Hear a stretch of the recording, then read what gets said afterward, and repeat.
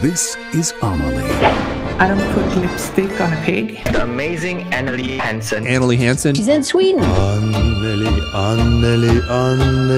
She's a brand strategy specialist, very professional.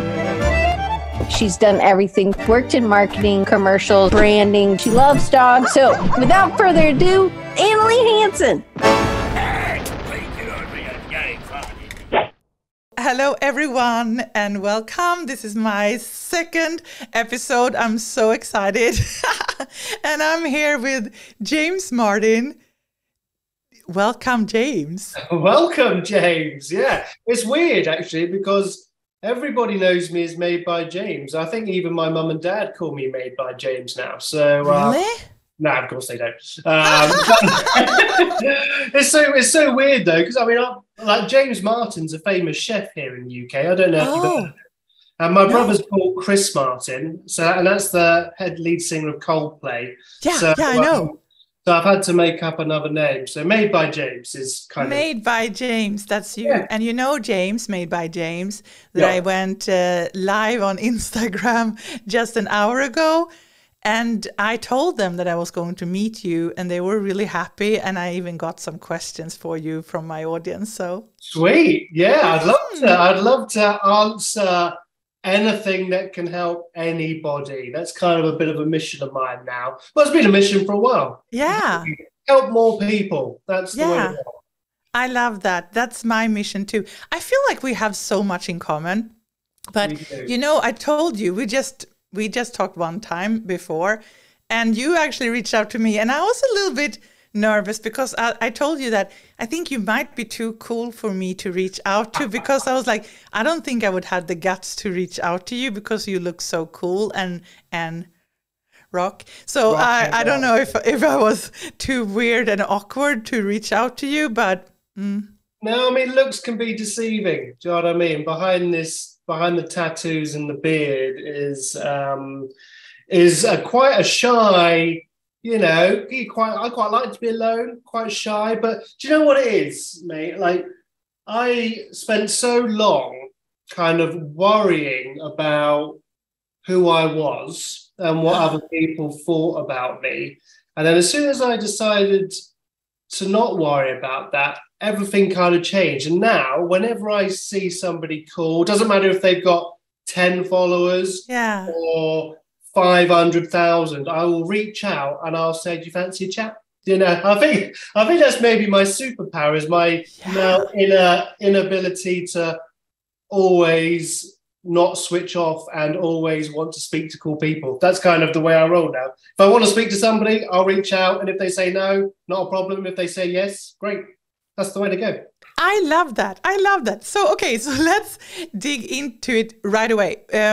For people who don't know you, Made by James, can you just tell them a little bit short about who you are, where you live, and what you actually do for a living? We can see a little bit about it here in the background, but yeah. Yeah, so I'm based in the UK. I'm on the south coast of the UK in a little village called Shedfield. Tiny. But yeah, for anybody that doesn't know me, my name is Made by James, aka James Martin. And I am a brand identity designer here in the UK, but a lot of my clients are worldwide. I think that's the beauty of the old internet, you know, allows to open up an audience, all the rest of it, which is great. So yeah, I'm fully focused day in, day out, brand identity design. I own a design agency called Baby Giants. That's kind of like the service,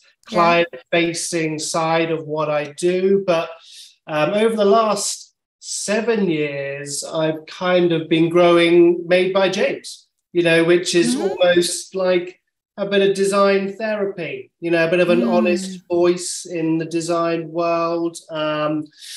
So, yeah, and that's kind of been taking off a little bit. So I would say I build brands and I build up creatives. That's kind of like my balanced mission at the moment, which I quite enjoy because it keeps every day a little bit different for me. So that's kind of me in a nutshell.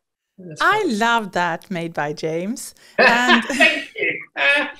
guys, it's going to be weird you calling me Made by James now, but I quite like it. Good. I mean, if your mother is calling you Made by James, why can't I do Nobody it? calls me James Martin. Okay. They're Made by James.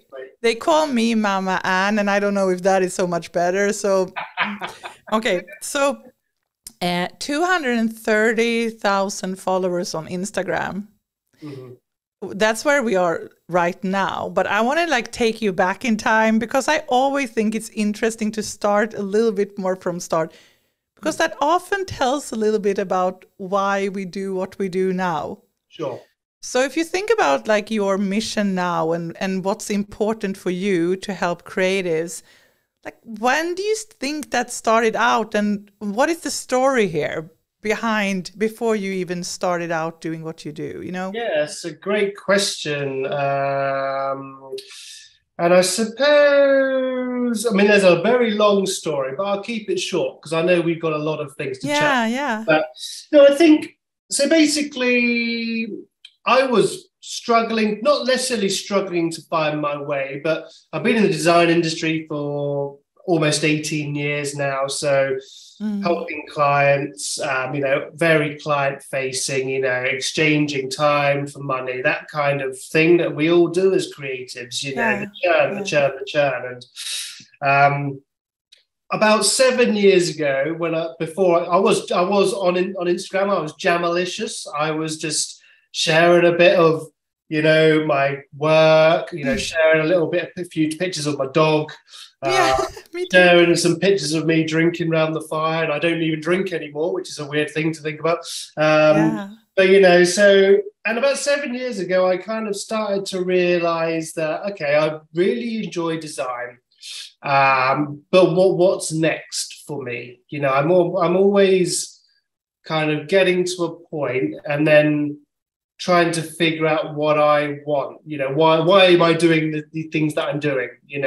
What do I want to be in 5 years? What do I want to be in 10 years? So kind of about 7 years ago, I kind of thought, what I really want to do every day? I would just love to do logos all day, every day. I'd love to build brand identities. That's something that I really, really enjoy. And at that stage, I wasn't doing a huge amount of it.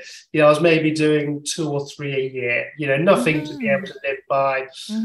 But the agency, obviously, we do web, we do SEO, hosting, email marketing, and all the rest of it. So there was enough money coming in from other spaces. So I kind of thought, what I want to do? I'm going to niche down into logo design and see how that goes. So I then kind of, coinciding with that, I read a book by Austin Kleon. You would have definitely heard of it. I love all of his books because you can read them in about 2 hours and they got lots of pictures in them. So that's why I love them. But they are so on point. And I read that one afternoon when I was kind of leaning into this journey of like niching, and I was like, am I making the right decision? What should I do? Am I an idiot? Because everybody tells you, if you ask for somebody's opinion, they're going to give it to you, whether they've got one or not. If you ask somebody what they think of something, they'll give you an opinion. So my advice, don't ask for opinions. That's really good, I think. Good thing to do. Good. I thought you said everybody thinks you should niche down, and that's why I did this, because I'm always talking about the importance of niching down. Yeah, exactly. But I think it's a struggle for a lot of creators because there are so many, I would classify a lot of creatives as multi-potentialites. They can generally turn their hand to anything. And when growing up, we grew up in a world without social media, So my job as a young intern in a design agency was doing everything. If I went in there and said, I only do logo design, they would have said, fuck off, twat. Do you know what I mean? Yeah. So. But you know what? Isn't that exactly? Because this is where I feel it's a difference. For me, I always recommend people right after school to try to work somewhere, maybe 3 to 5 years, try everything, be curious, just go out there and test things. Then when you start your own business, then when it starts to be really important to find your niche, because being like one of many in the sea of same thousands of designers out there, it's a little bit more difficult. But when you work for someone who freelance or work at an agency, try a lot of things. That's how I feel. Like, how do you feel about that? Yeah, I mean, I personally believe I'm the same as you, but I know I would not be where I am today without all that background knowledge. Yeah, yeah. You know, I think the problem is people are niching straight away. Yes. And they don't know the industry as a whole, let alone the niche in their industry. And I think that's why a lot of people are getting to year 1, year 2, maybe year 3 and giving up because they're not getting anywhere. They don't have enough industry knowledge to be able to niche within a specific sector of that industry. So I've always been a big believer in, like, I think I'm a better logo designer because I understand design. Yeah. You know, I understand web, I understand animation, I understand print, layout, typography. That has made me a successful logo brand identity designer. I don't think I would be where I am without that knowledge. So it took me like 10 years before I niched. But I know everybody's different. So but I'm like you, I would definitely say, look, try, like, there, like, because I know there's, like, I don't like to kind of generalize too much, but I know there's a lot of, so what social media does, it creates this cloud where people think everything's easy. Yeah. Do you know what I mean? So they go, well, if that guy's making money as logo designer, I'm going to be a logo designer. Yeah. Do you know what I mean? Because they're following trends. What's trending? You know, logo design, brand identity wasn't that cool. Do you know what I mean? It's always been okay, but, you know, and brand strategy 3 or 4 years ago wasn't that cool. And now, I mean, everybody overnight went from logo designer to brand strategy. Yeah, and that's overnight. You know, and my friend says, Annelie, be careful to give out knives to kids. And I know what she means, because I've been doing brand strategy for like 15, 20 years, even though over 20 years building brands. But I'm like you know, it's a really good to have I have a wider background, and then I kind of everything condensed down to building brands and being brand strategies, but it's nothing you can do just overnight. So I totally with you, but I still want to, I want to go back a little bit until you had this moment 7 years ago, but when did you start your agency? Like, was that 15 years ago or no? So that was Baby Giant. Yeah. Is 12 years old now. Wow. So I worked within an agency before starting my own company, about 5 years. And then, 12 years ago, or just, I think we've just done year 11 books, Baby Giant was born. And then 5 years into that is when I kind of niched down my skill set into brand identity. So, but to kind of dive into that a little bit more, you know, what I was doing, I was reaching out to a lot of, you know, I was on, like, Instagram was kind of quite a cool thing, you know, it's got a bit of a funny rep now, but, you know, I still enjoy it, you know, whatever it is, it doesn't matter, you know. But, you know, there were loads of people creating really cool logos, but nobody was really sharing how they got to that idea, like the process. I couldn't find out other people who drew. I couldn't find, you know, I couldn't get any information from people on, like, what this logo meant. You know, I reached out to a load of people and they never got back to me, which is funny, because they had hundreds of thousands of followers when I reached out to them, and now I've overtaken a couple of them, so it's quite fun. But that's by the by, it doesn't matter. But the idea was, like, okay, do you know what I'm going to do? I'm going to share my process. I think that's a really interesting thing, thing to see, because I love, like, logo design and brand identity, but I think all the good stuff is what happens before the end result, before the outcome. So all that thinking, you know, why did you do that? You know, why did you do this? Why did you do that? So that was the stuff I started to share my sketches. And then what I started to learn from that is that people were really interested in it. People started to talk to me about their process and ask me questions about why I draw, and I could go straight into the computer and blah, blah, blah, blah, blah. So that has then since evolved into, you know, Made by James Today, which is author of a book, courses. Yeah. What else is there? You know, private logo communities, coaching programs. So, and that's all kind of started this year, you know, so beginning of January 2022. I think that's the year we're in now. So, but yeah, so now I'm kind of leaning more and more into this kind of trying to be like an honest guide for people. Yeah. Because it's quite a funny, I know the design industry online is quite crazy, but the logo design, brand identity space it's like the wild, wild west. You know, there are people like stealing other people's logos and then using that to sell their own services. And then they get moody when you ask them to take it down from their feed. So, I mean, it's absolutely bonkers out there, but you know, you'll know it as well as I do. So, but yeah, that's kind of where I am now, is just trying to be a kind of, I would like to classify myself as an honest voice who will tell you my story. You know, that's all I can do is tell you my story. So I love that. I love that, James. Okay, so I really want to dig a little bit deeper, because I like to go in a little bit deeper. But often, same with me, you know, I love sharing, I love teaching, I love helping people out.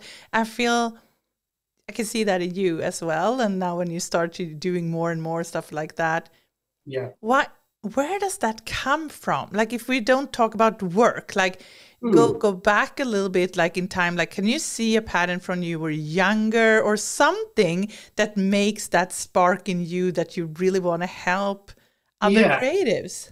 It's, I mean, it's like counseling, Annie. I think it's, I mean, I was a sportsman growing up. You know, I thought my destiny was to be a professional sportsman growing up. But then I hit like 16, 17 and found girls, booze and drugs. So that kind of went out the window. But basically, I was always the captain of my sports teams. I suppose what you could classify a leader of those teams and leader of those people. I would take them into battle. And, you know, try and be, you know, although I went off the rails somewhat, you know, in my later years, definitely in my early years, I wanted to be somebody that, you know, my teammates looked up to. And then when I got kicked out of school, drug-related issues, you know, lots of kind of growing up pains for teens and stuff and all the rest of it. I mean, I share my story openly on Instagram, so if anybody wants to find that out, they can do that. But and then, you know, after kind of when I got back on track and I found art again and I started being creative, I actually went back and taught for a year at my old school. So I was early 20s, but the people that I was teaching, they were 13 years old, so the age gap was too close. So I was teaching them art. I know I've always had this teaching bug in me. I've got a PGCE in teaching. I think that's what you call it. It was a long time ago.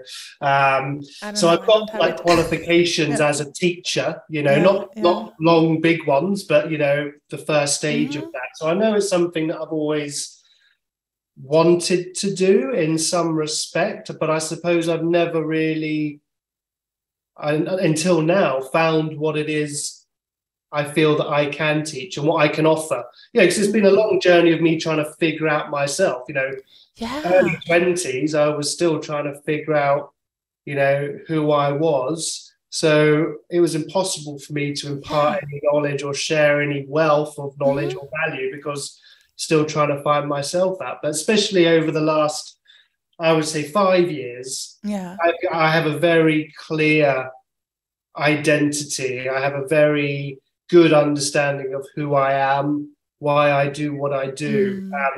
And every day that becomes clearer and clearer and clearer. So that's where I think that kind of teaching role came in, was probably sport in the early years, you know, county rugby, county cricket, you know, all the way from the age of 11 up to 16 and leading teams and winning awards and doing stuff like that as a teen. I won Young Sports Player of the Year when I was 16. So, I think that's probably where the kind of that role has come from. And now it's just evolved into this beard. So that's I love that. Okay, so you didn't have beard obviously when you were younger, but who were you like when you look at those teenager movies or stuff, and this captain, like were you like that handsome guy? Were you the funny guy? Like who were you in school? Like I don't know. I can't answer that question. Definitely wasn't funny. I mean, I look back on my kind of younger years with like great fondness, but also, I wasn't fulfilling my potential. Well, looking back on it now, I know that everything I went through has got me to this point today. I'm exactly where I need to be. But, I could have, with a bit of dedication and a bit more commitment, I know I could have made it in sport and done very, very well. Wow. But for some reason, I didn't choose to do that. And that is probably because it wasn't my calling. It wasn't what I was supposed to be doing. It's funny because I look back on my youth as, I had so much fun. I was happy. I was always pretty happy. But, then, you fall into the wrong crowd, your kind of past catches up and you past traumas and stuff. And that kind of evolved. And I went to a very good school, but ended up getting kicked out with no A levels, no nothing, and got kicked out of home when I was 17. And kind of had to figure, I had to grow up quick, but I didn't grow up quick. I ended up just doing more drugs for another couple of years until I woke up one day and just thought, there's something, I'm supposed to be more, there's more to me than waking up and just getting drunk. There's more to me than that. So, and that was, that's a 20-year journey by itself. So to today. So, but do you think when we talk about that, I think that's so interesting because both of you and I are very much on that journey, maybe like a lot of self-discovery and doing a lot of hard work. A lot of people do that. Other people don't do it ever in their lives. It's a lot to look at your own shadow and look what you're not great at. Don't have to always go out there and perform and just being you. But I think it's a wonderful journey, but also very challenging. But when you said that, like, the struggle you had with drugs and alcohol and everything, did you one day, like, do you think you need to realize it yourself and wake up and like, okay, I'm ready for a change now? Or was it someone like hit you in your head and like, you need to change? How did you get to that place? Yeah, well, it was, so, I hadn't spoken to my dad for like 2 years, we're always very close. We're very close now. And I think it just got to a stage where it was either I was, without being too dramatic, I was either going to end up in jail, dead, or I could do something about it. Because some of the stuff I used to do, I should not be alive today. Do you know what I mean? It was, there was a lot of, very bad things I did. And for some reason, they never got me into too much trouble. Do you know what I mean? And I always, and I think like I said, I woke up one day and I knew I was letting myself down. So it was quite an internal thing. I think the monotony of waking up, doing drugs, going to sleep, waking up, drinking, going to sleep, not really settling in a job, not really settling with any of my girlfriends or whatever, it was it got tiring. I think not being anything was becoming tiring when I could look back at that age to 3 years or 2 years prior and be a county sportsman and the captain of his teams and somebody that people look up to. So I think it's almost like I went up to the top, went right down to the bottom, and I didn't really enjoy it down there. I didn't really enjoy the people, the world that I was in.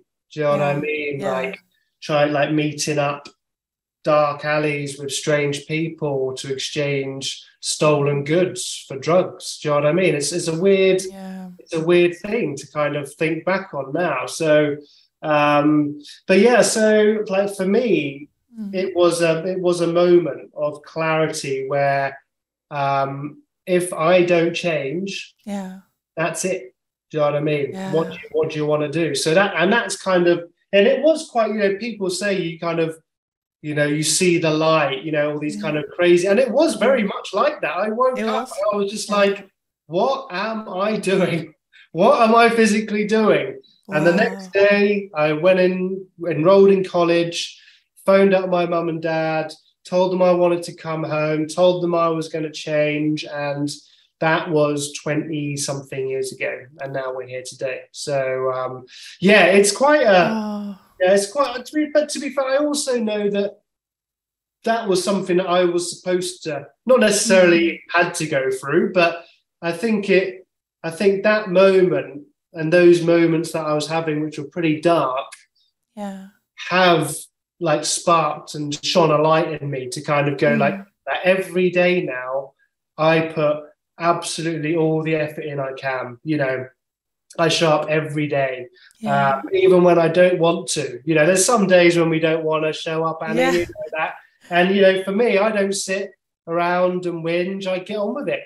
Do you know what I mean? Because I know how precious everything is. So it's actually been a bit of a superhero. The old twat has actually allowed me to become this twat, which is quite good.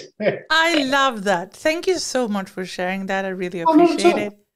I would like to talk to you about, identity and personality, because I think when we talk about logos and brand identity design, there's a lot of companies out there who's really boring, to be honest. If we look at the corporate, for example, and they don't have a personality, a lot of them. So as a brand strategist, one of my biggest challenges, I would say, is actually to really dig into that company culture and to really find the personality and the identity, and not have to come up with something, because there's always something there, but you just need to find it. So when in your job, how important is the company's identity when it comes to creating a logo? I think it's imperative. I think we've all got a story to tell, and I personally, my process is, I see myself as a storyteller. I don't see myself as a logo designer or a brand identity designer, even though I can't just tell people I'm a storyteller, because they won't know. They're like, I don't even know what that is. You write books, but so for me, I kind of see myself as a storyteller. Whenever I'm creating something, there's a story in there. There's a narrative. There's a journey.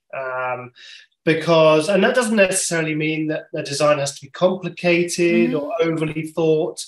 But for me, I love to represent people, their audience, a company, within the simplest way possible. I always kind of say, it doesn't have to be detailed to contain detail. So, I'm very much on the same kind of vein of thought as you, as I love,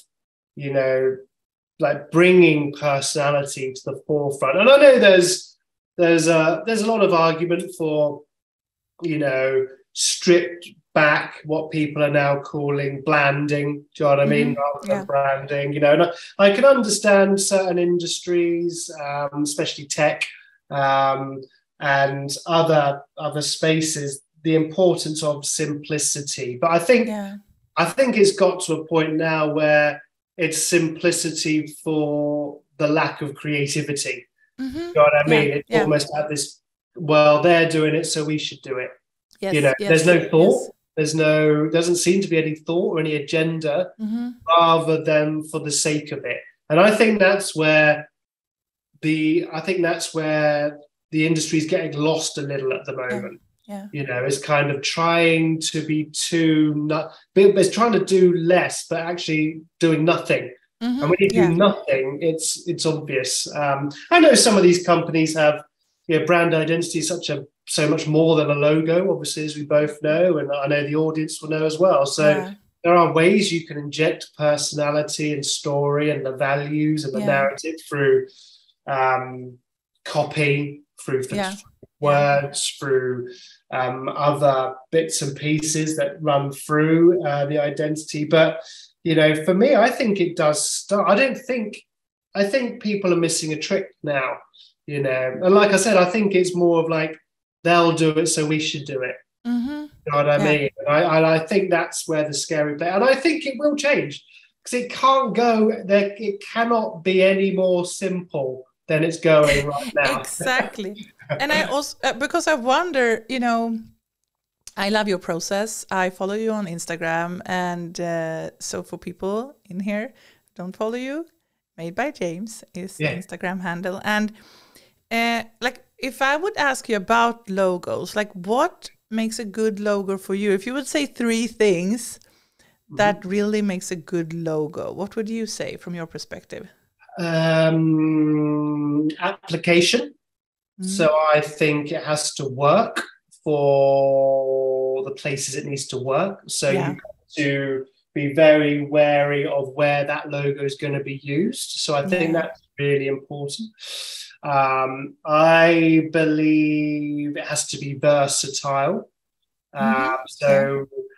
We can talk about responsiveness, you know, so that's slightly different from application. So I would say versatility is how it can change, like can it be modular in a way so it responds to different formats and different places and different sizes, and obviously the application being where it's physically going to be like on whatever touch points. You know, I believe, you know, it has to be memorable. You know, I truly believe that, you know, great design is remembered, and not great design is forgotten. And I think that's been the same for a long time. You know, is that kind of process and thinking hasn't failed for millennia.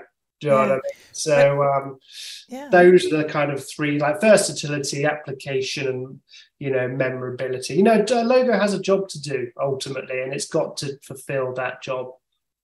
If you will talk to people now who's not been in the industry for so long, and I pretend that I'm the client, because client often ask, so what is that job? What does that logo have to do? What would you say? What would I say? Well, first, there would be a process. There'd obviously be a process of discovery. So I'd always have some sort of workshop. I wouldn't go deep. Sometimes I do brand strategy, but a lot of my clients have either already done that, or they don't have the budget, some people. So I always do like a 2 or 3 hour workshop where we kind of dive into values and all the nitty gritty that I would obviously need. So that would, you know, because I've got to have enough information to be able to create the stuff that I create. So it works for what they need it to do.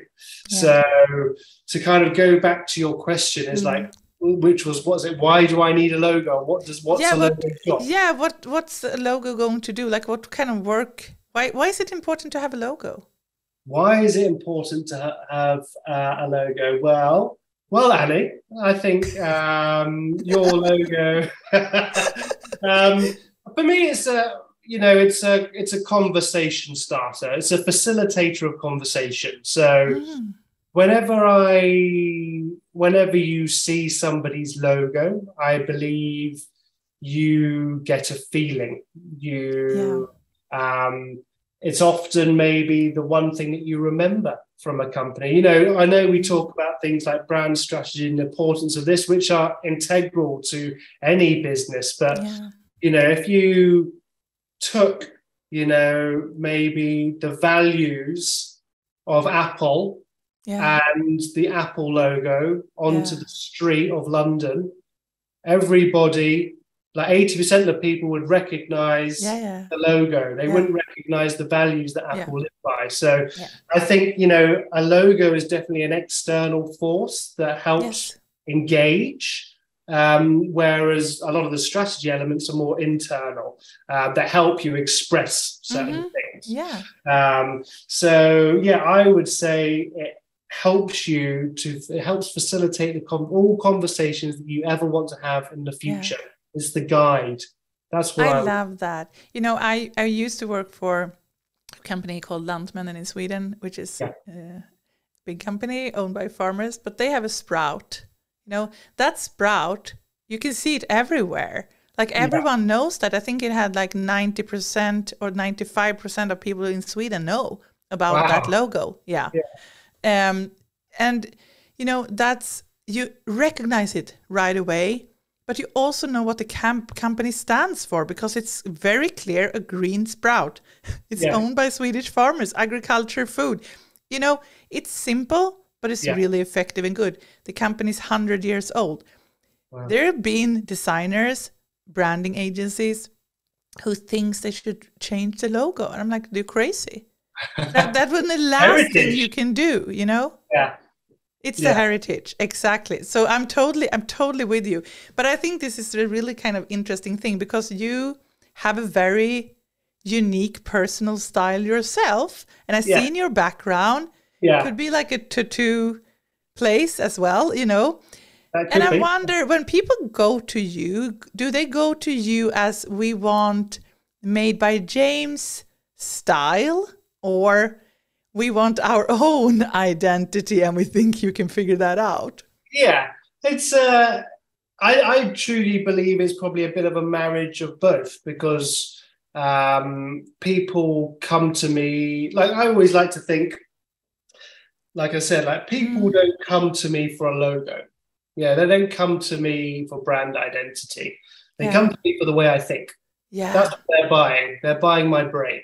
And I think that's a really important thing for other creatives to really think about what I just said there, because if you're if you're just creating something, you know, this is why I think creatives undervalue themselves, is because they think that they are only their output, you know, whereas what they're actually paying for is 17 years worth of knowledge and the way I think and the way I find solutions to things. That's the money there, not the actual logo. So I think when it comes to design and when clients approach me, they are very much because I'm very open about my process. I'm very open about the way I create. I'm very transparent about, you know, how I do things and why I do things. Ultimately, every brief is different. Every client is different. Every client has a different audience, has a different service or product, and that logo has a job to do. My job is to give them something that is different and works. You know, ultimately, anybody can go to Fiverr, anybody can go to a stock library and find a logo that will work. Do you know what I mean? Ultimately, if you've got $10, you can go and buy a logo and use it. You know, but my job is to sell the value of what a proper process and a proper brand identity can do for that company as well. Okay, so let's go a little bit deeper into that, because this is also something that I really preach, and I think it's so important to get paid for your thinking. So if really for all brand, I think a lot of my audience do brand strategy today, but a lot of them have a brand identity background. And I always say, don't leave that, because there's so many like me out there, marketing strategy people, management consultants, other people. And we went to school and we studied economics and marketing and strategy and business. And most designers didn't. So if you really don't want to compete with us when it comes to those things and talk that language, the strength is to offer strategy and brand identity together. That's my point of view. How do you think about that? How do I think about that? I suppose, as a niche, Annie, should you suggest that? I mean, are they different? Do you know what I mean? Yeah. Can you become the best strategist whilst being a creative? Can you become the best creative whilst being a strategist? I think they maybe involve two different brains slightly, but they do merge. They do merge. So, I mean, I know some fantastic strategists who design, and I know some great designers who do a bit of strategy. What would I suggest to people? I think knowledge is power, ultimately, and I suppose, like you say, you've got to think about, if you are a brand identity designer moving into strategy, let's figure out. I think the bigger question is why are you doing that move? Are you doing that because social media has told you there's more money in it? Are you doing that because it's what's trendy now, or is it because it's really what you want to do? Because if it's not, it's really what you really want to do. The reason you really want to do strategy is probably because you're not enjoying the creative side of it as much. Yes. I would personally, I do a bit of strategy. I like every call there's a couple of hours of strategy, but it's not deep dive. Weeks worth of energy. It gives me enough to grow and create, and then I do what I want, because I love the creative side. I love the creative side. If I didn't, I would probably be a strategist. Yeah, I think you're so right. And I always tell people, please do what feels right in your heart. And also think about the value you would give to your client first. The money will follow if you do the right thing. But if you just choose to do it because of the money, I don't think that's a good choice. Yeah. But I want to challenge you by one thing. It's like, what if you and I would do a project together, and I would be the brand strategist and you would be the designer, and you want to have the perfect brief from me. So say that you're not in the workshop with the client. I always bring the designer, but just pretend. Yeah. What kind of information and insights do you want from me as a brand strategist to get the best brief to start your design work? There's obviously a few things. I mean, there's the company name would be useful, Annie, if possible. I think we'll start there. But I think, the fundamentals, the heart, the hows, the whys, the whats, and the whos, I think these are questions that allow me as a designer to understand the big picture, because I think to create the little picture, the logo, you need the big picture. So I would like to know, what do they do? Who are they? What do they do? What makes them different? What are their plans for the future? How long have they been going? What do they do now? Where are they going to be in 5 years? Where are they going to be in 10 years? Are they looking to sell? Are they looking to grow? Some of these questions. And then I'd probably go into, okay, it's great, but everybody does that, Annie. What makes them different? What makes their product different from all the other products that are similar? Or what makes their service offering so different from what everybody else is doing? What I would probably, or what I would like, is to try and find, I think every brief, every client, like you say, is, there's a golden nugget. There are a set of golden nuggets within a brief always. There are a set of golden nuggets within conversations, within strategy workshops. There are things that make people different. And it's your job and my job to find those and celebrate those. So that would be kind of where I would be asking you to do your job properly, Annie. Yeah. Go and find those things, and then that will help me do the creative side of it. But yeah, it's the classics, I say like how they do stuff, who they do it for. Their audience is obviously a super important thing. Who is this logo for? I'm a big believer in, like, I like to partner with my clients. I want them to be like in love with the stuff I create, but not to the detriment of their audience. If they, for example, if they like, you know what I mean? I'm not going to come up with some kind of wanky explanation, but I do want my clients to fall in love. I think if I can get my client to fall in love with the logo, they're going to want to be with it more every day. They're going to celebrate it. They're going to love to share it. They're going to love to talk about it. And that will only help their audience as well. But there's always making sure the client likes it, but also building it for the audience, which is really important. So knowing who it's for, because you could have, just in very obvious, quick explanation terms, you could have a 80-year-old man starting a company for teens. Do you know what I mean? Yes. What he likes and what they like are very different. So it's understanding that whatever we create here, Daniel, is for all these kids. You know what I mean? So we've got to remember who our audience is. So that's a big one, obviously, audience. So those are the things I would ask. I love that. And, it's very similar to how I work, of course. But I think one thing that I learned recently, I love Brené Brown. And Brené Brown is my favorite author. She is.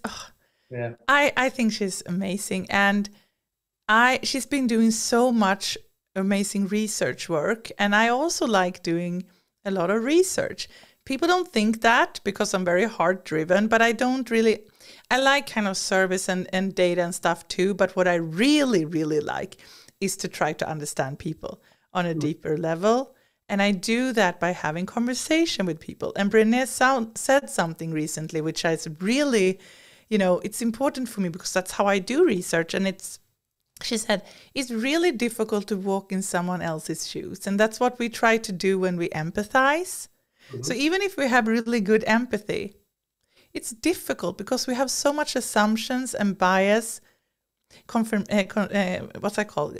Confirmation bias, I think. Confirmation bias. So you already kind of, you put your own lens on things, even if you don't think that you do it. So what we need to do, what she said, is really that we have to, and here comes your storytelling, we need to ask people to tell their stories. To open up and tell their stories, what's important for them, what their challenges are, their pain points, how we can make their lives better, what they miss in their lives, and then we believe them. And if we do that, we get so much insight. So a lot of my research work when I work with clients is I listen to them and I facilitate, but I also talk to their customers because I want to hear those stories. And that's often when I found those golden nuggets we talk about. So if you don't do that research, I don't really know if all the clients know their audience that well, if you know what I mean. What's your take on that? Do you actually talk to them or do you talk just with the client?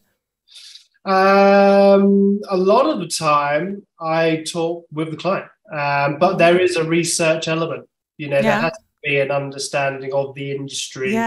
The competitors, how obviously you are creating what you create for a person, an individual, a persona, whichever way you want. So trying to understand, it's very much like, I'll kind of flip the conversation a little bit here, but it's very much like, so whenever I'm creating content or whenever I'm like marketing myself, I don't think of myself as James. I think of myself as like, what would my client want to see James do? So that is what drives my decision making. It's like, okay, so if a client was looking to employ me or buy my services or a student was looking to join my courses, what would they want to know? And that is how I put myself out into the world with their lens.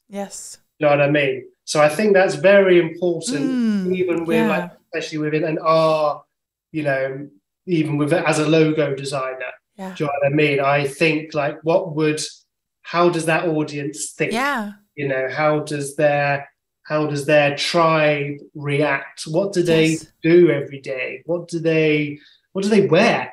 You know, what time do they go online? You know, what do they eat? Do you know what I mean? So trying to get into the mind of the other person is essential, I think. And that even comes to like I said, our own marketing. Like if anybody's sitting here struggling with like, I don't know what to post on Instagram, or I don't know how to share my work, or talk about my case studies, or whatever, think about what your potential client would want to see, and it opens up a whole new world.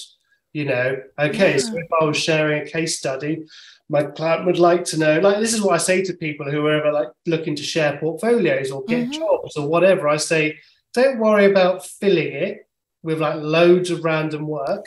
You know, fill it with some specific pieces of work you really, really like, and not just visuals. Leave little walkthroughs and talk-throughs about your decision making, because you can get better. If you get a job, they're going to teach you how to do things their way anyway. Yeah. They know you're going to get better at Illustrator, Photoshop, you know, personal skills or whatever. But what they're buying is they're buying your brain. They want to understand how you think. So if you can share that with them, then you're on to a winner. There you go. There's a little portfolio win for anybody that's out there thinking about, I don't know what to, I know, like content on social media. I don't know what to share. You know, okay, so who are you trying to reach? What's your audience? What are you trying to do? Well, I'm trying to get work. Okay, well, you need to be sharing your work. You need to be sharing how you think and how you come up with ideas. Like if you're a brand identity designer, for example, why did you choose these colors? You know, why did you choose that typeface? Why did you create the icon that way? These are the things that a client's going to read and go, that's the kind of brain I need on my work. Yeah, so, I love this. And you know what? When you go through what you actually do, you do brand strategy. And this is what I realized with a lot of brand identity designer. Even if you might not go as deep as I do, you still do all the parts of it. Because the really important thing is that you said, how are we radical different? Because we need to be different. And if we don't know that, if we don't know who we talk to and who we really are and what we stand up for, it's really difficult to do the rest. But I'm curious, when you say this a couple of hours, how do you charge for that strategy before you start to design? Yeah, I mean, there's always, I mean, I generally do a fixed price for logo work. The reason I do that is because as long as I can stick to my process, as long as they don't get involved in the process, I like to keep my clients as a controlled part of the process. So when it comes to, you know, pricing, you know, obviously I have like the 2-hour call within the price of my fixed price package. But there are some people who don't have a clue where to even start. They go, I know I want a logo. I know I need a logo is usually what they say, but I don't know what I want. Don't even have a name. I don't, you know, I've got a product. It's usually product-based services who kind of go down this road. And I just need help. And that is where I would probably start to upsell maybe more of a brand strategy kind of process, which would be a slightly deeper, maybe half a day or two half-day sessions where obviously we find out a lot more. And then we kind of dive deeper into what we've figured out. So once we've figured out what it is, we kind of break that down into what that is. But that's quite rare. I mean, I'm very lucky that a lot of people have already done, you know, I am a designer brought in after the strategist has been there. So that's always quite lucky for me, but it wasn't always that way. Do you know what I mean? In the early stages. But yeah, I think, you know, as long as, like, for example, I like process is power. So like, I think, process is directly equates to profit. Do you know what I mean? If you have no idea about your process, this is why I speak to some like logo designers, brand identity designers or whatever, and they'll be like, I'm struggling. I don't know if I'm doing this right or blah, blah, blah, blah, blah. And I go, okay, let's start from the beginning. How long on average does it take you to create a logo or create a brand identity for a client? Logo, few options if that's what you do, and a brand identity guide book and maybe some mock-ups, all the rest of it. And I'm amazed that a lot of the answers I get are like, they're so fluid. They're like, 1 to 2 weeks. And I go, okay, well, if it's 1 week, you might be making money. If it's 2 weeks, you're making no money. Yes. Yes. So it's this kind is what of I say all the time. Oh my God. So it's kind of understand. I know like to the minute almost exactly how long it takes me to do logos. I even know how long it takes me to go through my revision process, because that is the only way I know whether I'm making any money. This is so important. Everyone listening now, this is so important, because this is what I always talk about when sometimes I get a little bit upset when we talk about everyone is like so against hourly. I also am against hourly, but most people don't know what value-based pricing is. Yeah. So because what you just said, that they don't know how long it takes, so it's easy to fool yourself and to say, I take this fixed price. I say value-based, but which is not really the case. No. But it's a fixed price. Yeah. And then they don't know how long. And then they think, oh, I charged 10K. Yeah. So then they feel so much imposter that they did that. So instead they work for 4 weeks. Yeah. Because you don't have that process that you have. And then it's not so much money after all, and I see this and been seeing this for 20 years. And I'm like, I feel that I want to help and encourage designers to find that process and to really charge for your time and for your thinking. Yeah, because exactly. Isn't this like something that a lot of people do? They spend way too much time on a project. Yeah, 100. I mean, I know, I believe I know that the biggest problem with where a lot of creatives are failing is process. Yes. All they would have to do is refine their process and they would win. And that comes down to habit forming and routines and all the rest of it. But, I truly believe, if you have a good process, because what process does, it does a few things. When I get into the office every single day, I know exactly what I need to do, because I have stages in my process. I know I cannot move on to the next stage of my process unless I've done this process before. So I know a lot of creatives. So I don't like to generalize too much, but it is quite a common conversation I have. It's like they get into the office and they talk about things like creative block, which I don't believe is real. I think creative block is just lack of routine, lack of process, and mainly lack of routine, because you might have stayed up till 3 o'clock in the morning gaming, slept in for I need to go and do some work, and then maybe the next night you go to bed at 5 p.m. Then you wake up at 6 a.m. Then, if you're doing this, basically what a good routine will do is it will allow your brain to know when it's supposed to work and when it's supposed to not work. Yeah. So for the last like 5 years at the very minimum, I have gone to bed at the same time, got up at the same time, gone to work at the same time, finished work at the same time. I'm very functional in the morning. So from 8 till 2, I'll do all my client work. From 2 till 4, I'll do social media, emailing, marketing, personal growth stuff. From 4 till 6, I'll be doing client calls, podcasts, other little elements, because all my brain power, so I'm a morning person, so that's stacked well for me. Yeah. But if I was an afternoon person, I'd probably flip it. I'd probably wake up and then I'd do all of my bits like emails, blah, blah, blah in the morning. And then when my brain was kicked in, I'd switch into the afternoon. But creative block is, I think, an excuse for bad habits, bad processes, and bad routines. Personally, that's what I think. I think this is so awesome because the thing is, we also often talk about just the pricing. And I don't think pricing and selling is the big issue here, because if you don't have those routines, if you don't have the process, that's also why I have a framework for brand strategy. And everyone is like, I just want to create my own. And I'm like, why? When you don't just start out, you know, because that process is really important, because then you know you do step by step the things you actually need to do in a process which someone have been doing for many years. So it's actually just copy it, you know, and do it. Exactly. But you know, okay, I just want to ask you about something when we go into this, because I feel I might need some consultant for you off air here, because I think you need to have made by Annie here, because my my process for brand strategy is very structured.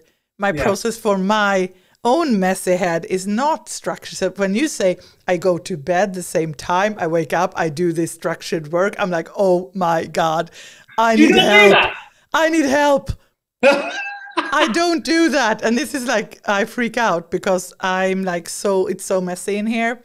Yeah. So I would love that structure. But how, okay, so we talk about the left and the right brain, and you're so creative. How can you be so structured and logic at the same time? Have you always been like this? I mean, I've always, you know, I was the kid, but I couldn't go to bed until all of my shoes were lined up and my curtains were closed. I had to close all the cupboard doors. I had to make sure, like everything, like even on my desk, everything has to be aligned, which is weird. Is it OCD? I think a little bit. I think it's a little bit OCD, and I think that's where my love for line, space, you know, accuracy comes from. But, you know, I was also an illustrator and artist, so I think I've collided these two kind of brains. But I mean, to be totally honest, it has been, you know, I was always, you know, I've always liked things to align, but I haven't always been, you know, structured in my kind of, sorry, my dog's barking outside. I love dogs. But I haven't been kind of structured. Like I would sometimes, I mean, this is why I started to implement these things, is because I was getting to work and I was sitting there and I was going, no, nothing's coming up. And I was like, okay, so I've got to do work, but I can't do work. And it was starting to get me very frustrated. But then when you break it back, you go, well, hang on a minute. You drank all night. You went to bed at 3 a.m. You haven't eaten yet. You didn't sleep very well because you were drunk, you know, and now you're trying to work a full day and be creative. Those don't align.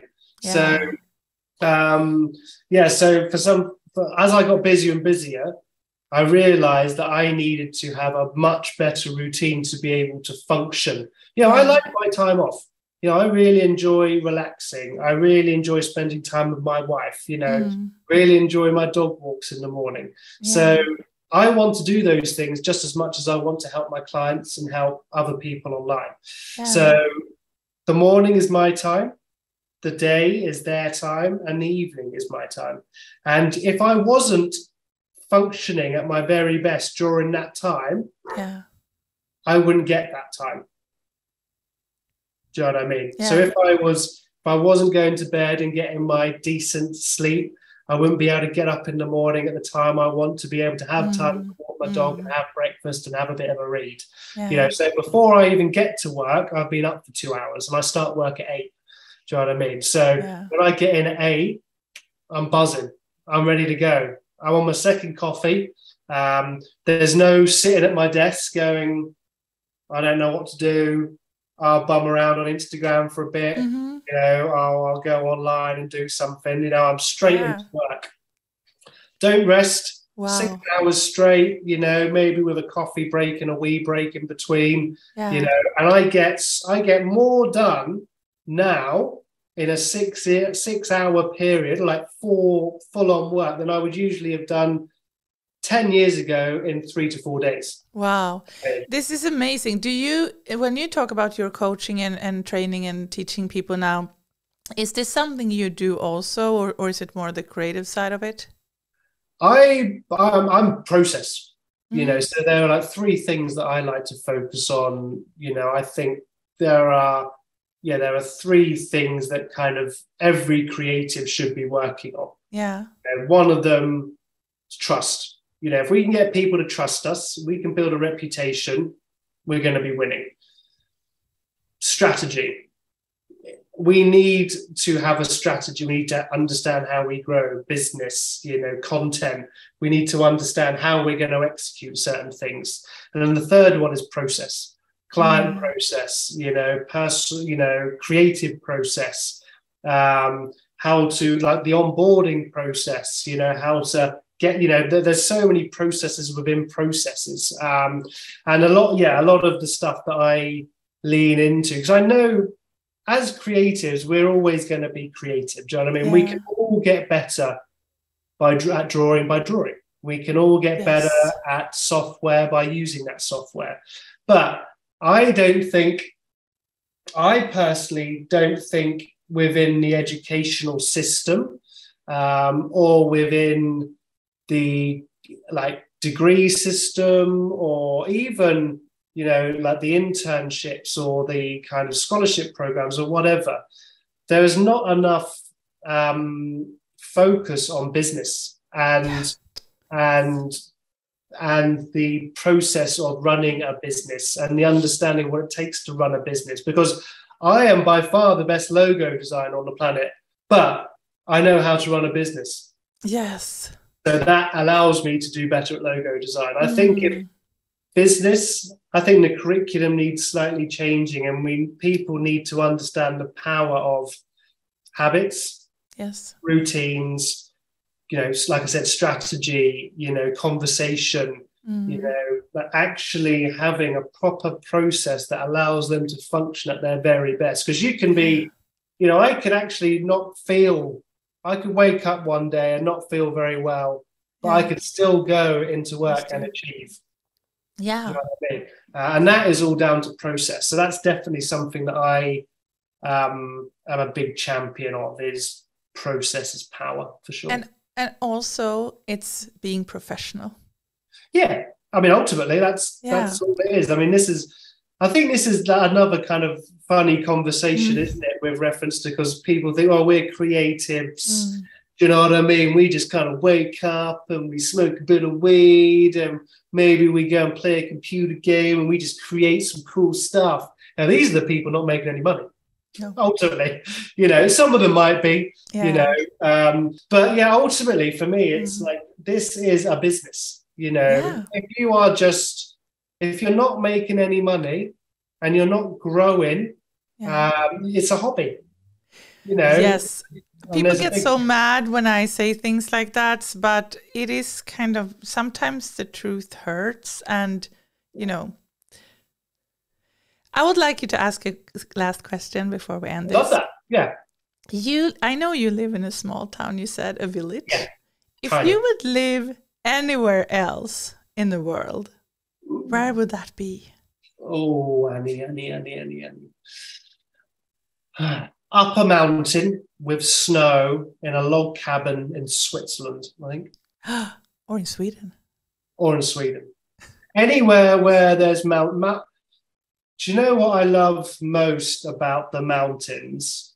Is that they make me realize how insignificant I am. And that is powerful. Do you know what I mean? Because I think when you're online, when you've got a bit of a following, it's very easy to get self-obsessed and you kind of revel in your own self-importance. Yeah. Nature, mountains, just looking up at that makes me realize that, the world is very big and it's full of much bigger things than me. And it actually kind of grounds me a lot, being in nature. So mountains, snow, log cabin, that's where I'd be. In Sweden, how about that? When do you come to Stockholm? Tomorrow. if you get here, can we do a workshop together? I'd love that. Yeah. I think that would be so cool. I think it'd be cool. I mean, I'd love to do more stuff with you. Yeah. I mean, I've got some, like, I'm still kind of going through this kind of like transition a little bit of like, I still have a lot of client work because the money's really good. Yeah. You know what I mean? But there's this other side of me, which is like just ready. It's ready to pounce, this kind of full-on educator guide. And obviously I've only just brought out my course. The book only came out this year, and the kind of the power that's generated for me, in me personally, it's given me like, right, this is my plan for the next 10 years. But I want to lean more and more into the educational side, and partnering with people like you to bring that to life. I don't know how that happened yet. I don't know how that works, but I know, you know, aligning with the right people who think like me, but do other things is the way to grow. So I'd love to do something with you. I don't know what that is. I don't know how we do it, but we'll figure it out. We'll figure it out. And you know what? I agree so much with you. But the thing is, I gave myself 6 months to do that transformation. Yeah. And it wasn't so much time, but I realized that I didn't want to do client work the same way I've been doing it before. So when people reach out to me and say like, can you do a brand strategy for us? I don't do it that way. But what I do, because I enjoy it, is doing workshops. Yeah. So I can still do what I'm doing, but I do it in a workshop format. Like I don't work 1 month or 3 months and with a long process. Like I do one workshop, you know? Yeah. I enjoy doing that. Otherwise, I just like teaching and creating content. Yeah. And honestly, that's what buzzes me, is creating the content and helping people. And, you know, don't get me wrong, I love clients. I love working with clients, but I don't think it's my calling.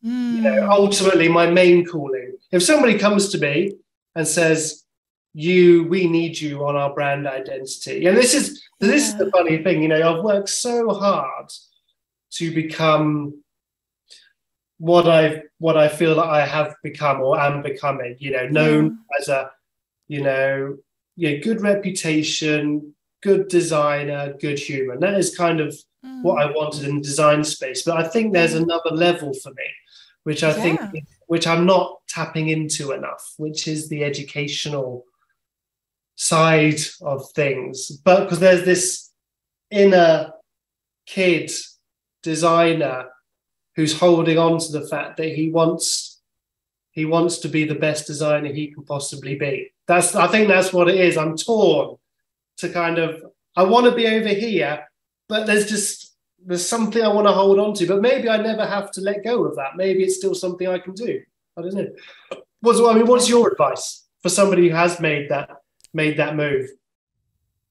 You know what? I don't like giving advice because I think that we all have our own path. And I don't think we need to decide about things. I mean, if Apple comes and asks if I want to do something, I might say yes. You know, we don't have to say we never do it again. Yeah. For me, it was kind of important to just make a decision that I kind of need to burn the bridge behind me a little bit, because otherwise I will never take the step. So I just had to do it.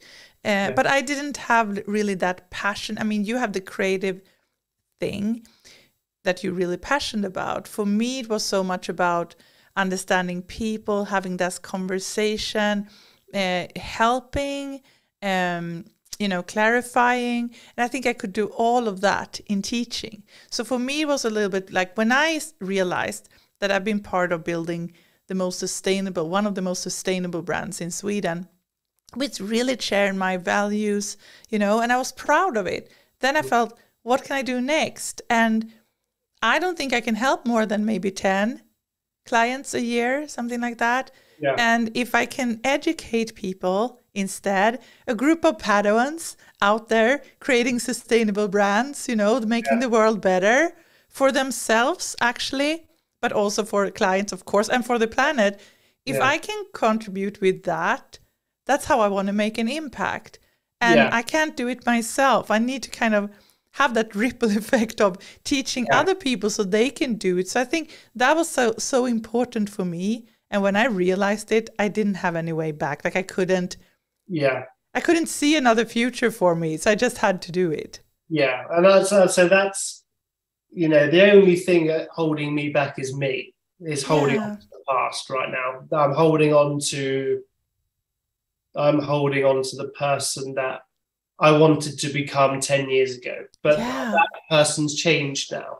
And it is more about impact for me. I can only bring so much impact to so many clients. Whereas I know I can bring way more impact if I teach other people to bring impact. You know, not only the impact I give them, but the impact that they ripple on in their life. So I'm at my crossroads. So I'm you know, I'm holding on to dear life because people keep asking me and giving me good money to do logos. But there is this side of me that kind of says, because I'm very much like all or nothing. I'm like, yeah, me too. The only way I'm going to make a success out of this is if I put my full ass into it. Whereas at the moment, I'm kind of like client education. You know, it's kind of a little bit sometimes. Do you know what I mean? Whereas if I was like full on one or t'other, I know I can. You know, I feel you. I'm here to support you. And if you want, you're so tough with your tattoos and your beard and everything. I'm a little bit more girly. So what I do is that embarrassing here, but what I do when I need a little bit, like I listen to. I love Disney too. I listen to Frozen and Into the Unknown. That song, Into the Unknown, and Let It Go. Those two are my favorite. Let It Go when I have to tell something really vulnerable on social media and I want to tell a story about myself and let go of the judgment on myself. And Into the Unknown when I need a little bit that push, that I need to take that step into the unknown. So if you're with your beard and tough guy, if you want to listen to a little bit Frozen, might help you. It's one of my favorite films. I really it is. Yeah, I love it. Elsa, As I said, this is all a facade. Don't worry about any of this. But Annie, I've got a call at 6:30. Yeah. We need to stop. Okay, thank you so much. And can you please just tell people where they find you if they don't follow you, and I can have links and stuff. But where do people easiest find you online? People can find. Luckily, I've been around for a while. So if you just type in Made by James into Google, everybody can find me there. But Instagram at made.by.james, YouTube Made by James, my website, the Made by James. Made by James. Just type in Made by James. Made by James, Made by Annie. Made by Annie. Thank you so much. I really appreciate you so much. And I'm so glad we met. I am really so glad we met. I hope we can meet in real life soon. Part of a thriving relationship together. And it's going to be great. You're going to be my pen pal. Yeah. Pen pal. I love that. Thank you so much. Bye, Take care. Take care of yourself. Bye. Bye. Your style is no match for mine.